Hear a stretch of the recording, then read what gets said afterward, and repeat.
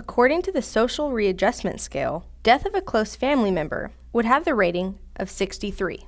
Vacation would have the rating of 13. Retirement is given a rating of 45. Marriage is given a rating of 50. When you begin or end school, that's given a rating of 26. The death of a close friend is given the rating 37.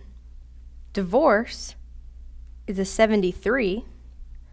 And that leaves pregnancy as 40 on this scale of stress. So the key here is that we all interpret stress differently, but according to the Social Readjustment Rating Scale, this is how they assess stressful life events. And don't forget that positive things such as marriage or retirement can be really stressful.